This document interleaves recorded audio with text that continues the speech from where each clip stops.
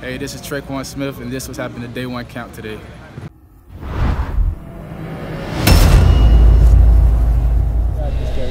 First day was great. I thought the guys came out with a bunch of energy. I got to give a ton of credit to Zach Duvall and our strength staff, because walking out here we look like a different team. The guys obviously worked hard in the summer and had good coaching in the summer. In the off-season, took advantage of off-season program, and if we play as good as we look, we're going to be a lot better team. Each step and each day I'm going to just take advantage of it. I know I'm starting something new.